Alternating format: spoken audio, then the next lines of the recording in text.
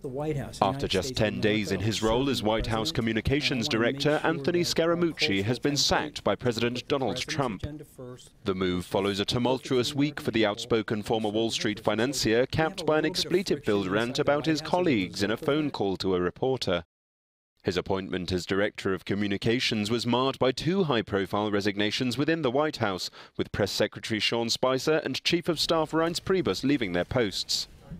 The President certainly felt that Anthony's comments were inappropriate for a person in that position, and he didn't want to burden General Kelly also with that line of succession. News of Scaramucci's demise broke just hours after General John Kelly was sworn in as the new White House Chief of Staff, and reports suggest that the spin doctor was removed at Kelly's request. Trump tried to play down speculation about fighting within the White House ranks.